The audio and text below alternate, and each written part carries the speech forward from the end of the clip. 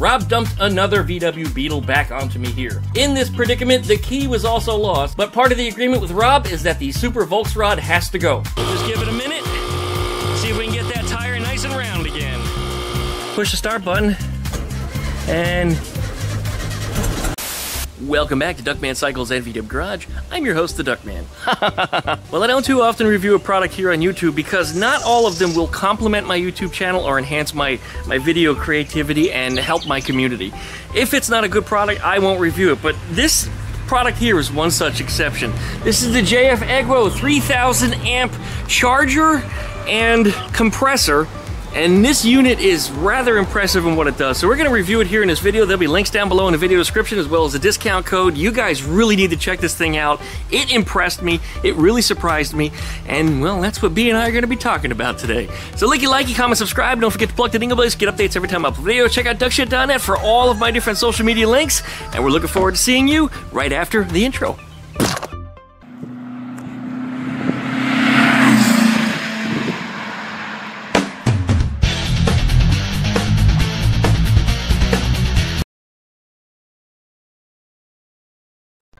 You probably remember Rob, the owner of the Super Volksrod that we have been working on here.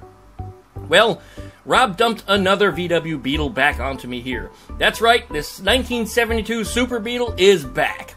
Long story short, Rob gave the Beetle to his son where he started to work on it, but it sat in his yard for the past year.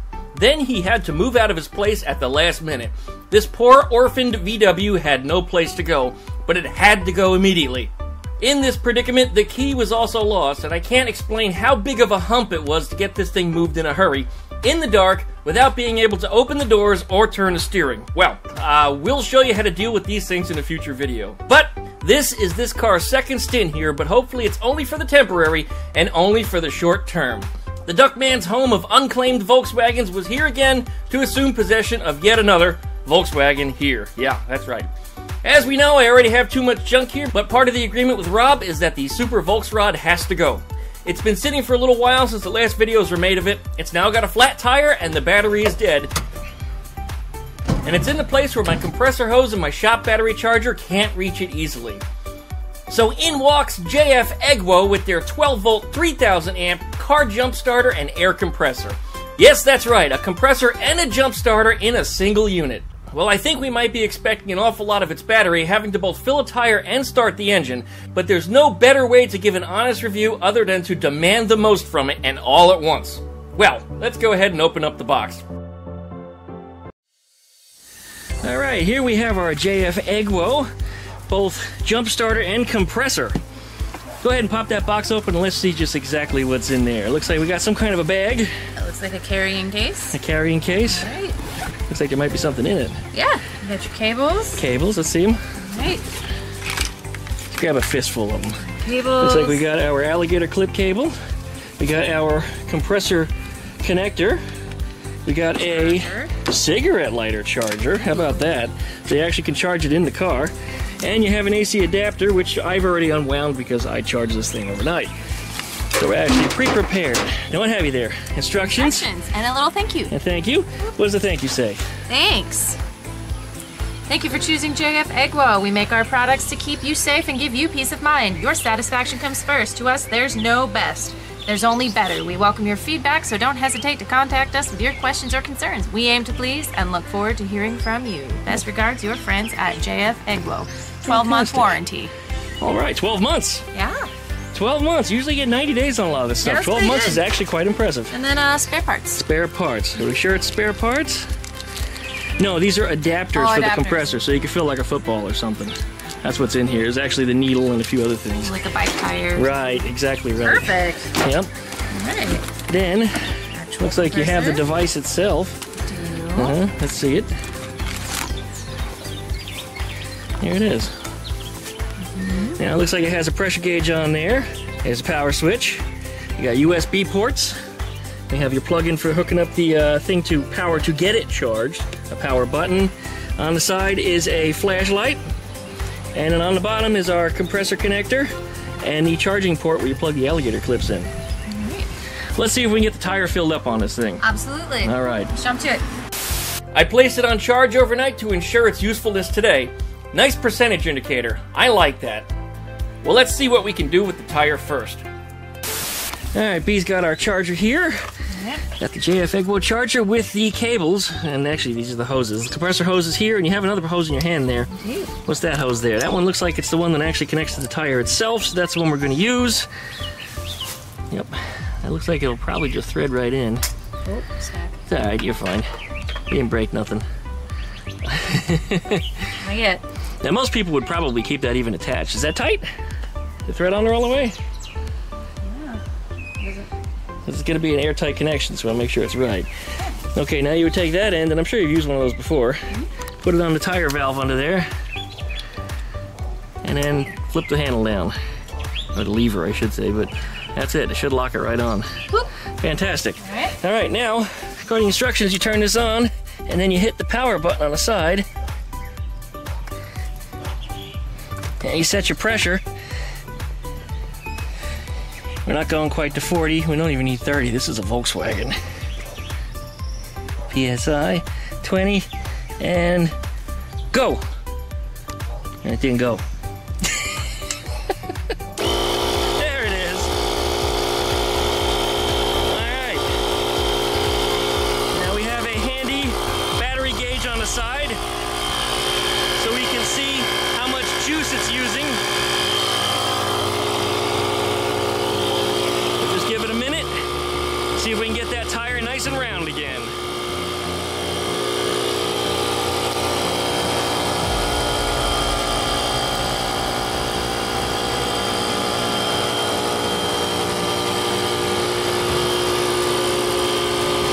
It's working. I see it's coming up.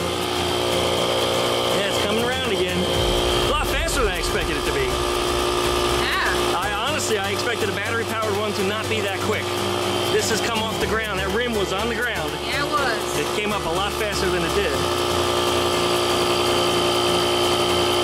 Wow. And how much juice we got left still? This still shows 100%. Wow. That's impressive. It's still got a ways to go yet, because it's certainly not full. I mean, I can still dent the tire a little bit. But, yeah, some of the 12-volt ones that I use that plug in the car, they don't fill up that fast. Wow. So this is actually working a lot better than that. A little more CFM, I guess. Cubic feet per minute of air that's moving. It's quicker. This is actually mighty impressive. I'm gonna have to keep this in the car with me for sure. Absolutely. Now, we don't usually feature products on our channel that doesn't enhance what we do. This is the reason why you don't see crap. And I've got a lot of crap sent to me over the years, but this item is not it, and this is why you're seeing it in this video. Yeah, that tire came up right off the ground. It's probably got a little ways to go yet before it hits 20 PSI. The Volkswagen, typically you would have it a little bit higher than that. If you want to know where the details are on that in the Volkswagen, you can find it in the glove box. So the rear actually says 27 PSI in here. So that's how much you should set it to. That seems a little higher than what I'm used to, but some of the older Volkswagens were lower. And these, of course, are aftermarket rims and tires. But the deal is, in an emergency situation, you just want air in the tire. Yeah, It doesn't have spare too. Right, it doesn't have to be up to spec. It just needs to get you rolling down the road. And in the case of this, it looks like it's going to handle exactly that. This actually has filled it faster than it would have taken me to run all my compressor lines out of the house, to bring them all the way over here, to wait for my tank to inflate on the compressor. I actually got the air into this thing quicker. How's it doing yet? Still shows 100%. I'd imagine when it hits 20 PSI, it should just stop.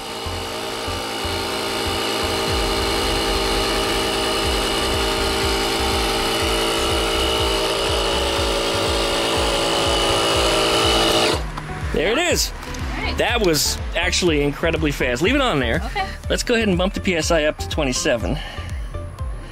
And we'll see if it'll give us that extra 7 PSI.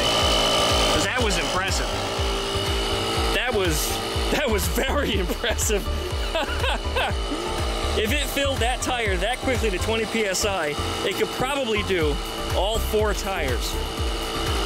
Back there shows the timing right now. That's so fast. Dang. Didn't think to look at that before, but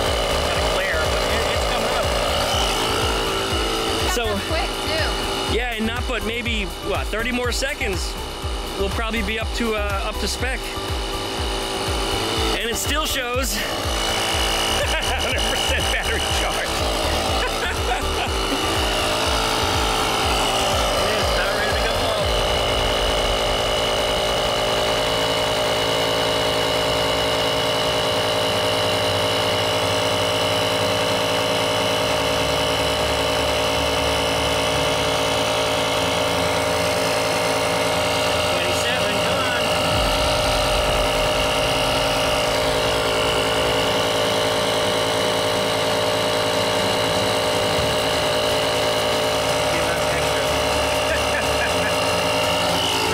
Sure that it gets up to proper spec. I mean, it does say 27, but it's still at 27. There it is. That's exactly what I was supposed to do. Well, I guess the computer in there is satisfied, and so are we. That was impressive. I am quite impressed. I did not have as high of expectations out of that device as we just demonstrated here. This is amazing. It does show 75% at this point, though. And that hose got nice and warm, as you might expect it would. It was moving a lot of air, compressed air through there, and compressed air makes heat. Maybe we need to build an intercooler for it. What do you think? The turbo guys out there know what I'm talking about. Oh, ow. Yeah, wow. Yeah, and the tire's a little bit warmer than it was, too, because it's got the warm air in it. But that worked really, really good. We still have 75% charge. As long as you have more than 25, you can use it to jump the battery. Ooh. So that's next. All right, let's shut that compressor back off. Boop. And then remove the valve. Oh, she let all the air out. All of it. Put her little condom back on there. There you go. Look how beautiful that is. And the tire's nice and round. Until it goes flat again. How warm did the box get? Ooh. The hose is warm as I expected, but it didn't get too warm. I expected the whole box to get like warm, and it didn't. Nope, just the... I expected the battery to heat up in there, and yeah, it didn't do any of that. Fantastic. Yeah. Okay, well that hose technically doesn't need to be there anymore. For those of you using this in your car, you probably would leave it attached ordinarily, but we're going to detach that and just remove it. Unless you can wind up the whole thing in the bottom. Ooh. You might be able to. If it fits in there, then make it work that way. No. No. Might have too many hoses for this party. Well, we've got this charging unit here. We're going to run the jump starter portion of it. So let's check out how much battery power we've got on there. Nope, wrong one. Turn it off. Push this power button here on the side. There you go. And it shows 100%. I don't think that's right. I think because it's been sitting off for a little bit, it probably built up some voltage in that battery. So as soon as we put a load on it, it's going to start dropping. But the fact is, it says more than 25%. And the instructions say if it's less than 25%, don't try to jump your battery. It shows 100. I think we're good. Let's hook up the charging cables. Those are these guys here. And they have to go in the port on the side. Looks like there's a little rubber flap door. Right? And it appears to be polarized. They have different shapes, so they can't go in wrong, which is good. Now, for those of you watching this video, you know about my previous Volkswagen videos before where the battery in this car was hooked up backwards because somebody didn't observe polarity. They only observed colors. And unfortunately, on classic Volkswagens, very often the colors are reversed. Is it stupid? No, because Volkswagen was pretty consistent. It's just not the same as the rest of the world. Yep. So we're going to get this hooked up to that battery and see if we can get this thing cranked over. Ready. And I'm hoping this thing starts. This thing has been a little weird lately. The carburetor needs to be gone through. Correct. The positive is on the right-hand side. You got it. That's the side that goes off to the voltage regulator. Well, if you have one. That's way over there. This one's an alternator car, so it doesn't have it. Right? Hook your negative up. You can lay that charger right up on top. Lay it up there. Go ahead. It's safe. Good. And then come around the other side. Let's go ahead and try to start it.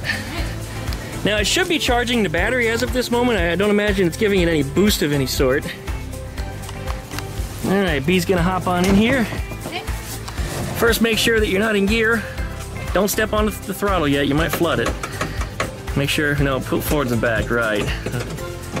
Make sure, I think you're in your third gear or something. There you go. That's where you want to be. Okay, remember how that switch panel works?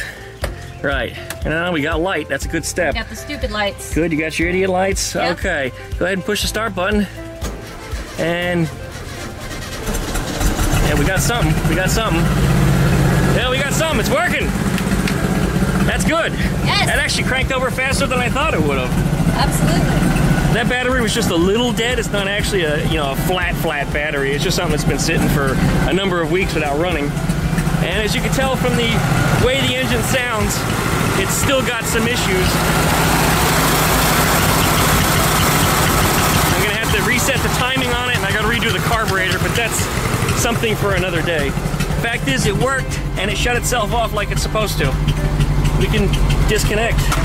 That's all there was to it. So not only did it fill the tire, but it also still jump-started the car. Absolutely. Push this back. Go ahead and shut that car off. We're gonna go through the carburetor on that in another video. We'll handle that. That thing is very, very impressive. Now, pushing the power button here, let's see how much charge we have on it. Now it actually says a true 75%. Even though it's been sitting for a minute, it says 75%. That's great. That's really great. Amazing. No, I'm quite impressed with this device. This is something I will be keeping in my car. Yeah. Absolutely, yes. This would be amazing instead of having to rely on somebody else to jump your car. Yep. The instructions say to keep it charged roughly every 6 months. You can leave it sitting in your car or in your garage. Probably better to keep it in a cooler environment if you can, but if you do go on any road trips, have it charged before you go. Just always keep it charged. It just seems like a smart thing to do. Wow. I really don't believe it. If this were an actual roadside predicament and the car still had problems, there's still enough charge remaining to charge my cell phone to call for an emergency or to use the built-in emergency flashlight. Because how many times do we not have a working flashlight within reach when we actually need it? Never. Right? You guys know. Never. The flashlight also has flashing modes to attract attention or deter oncoming traffic. It even has an SOS mode. Has anyone actually ever used an SOS mode on a device before? I've seen several devices with it, but do kids today even know what that means? Please share your stories down below in the comments. Well, Father's Day is coming up, and what does a dad want that already has everything, but he wants more than anything? Tools, that's what! And you can find links down below to the JF.EGWO 3000A car jump-started air compressor device down below in the video description. With a discount code! Yes, you get a discount because you saw the video here. But that's not all. JF.EGWO has been kind enough to offer us a free device to our fans. Simply leave a comment down below and we'll randomly draw one as the winner. That's right, you can win a free JF.EGWO car jump starter and air compressor device for yourself. Special thanks to JF.EGWO for allowing us to review their awesome product. And again, links are down below in the video description, including a discount code. And don't forget, Father's Day is coming up, guys, so make sure you get in there and you get one for Dad. I mean, this thing is truly impressive. I will keep this and I will use this product. Sometimes B gets my stuff here, and this one I'm keeping. Sorry, B. It's all good, I get it. You're gonna have to arm wrestle me for this one. That's fine. So, if you like it, comment, and subscribe. Don't forget to plug the dingle belly so you get updates every time I upload a video. Check out DuckShit.net for all my different social media links, and we'll see you on the next one.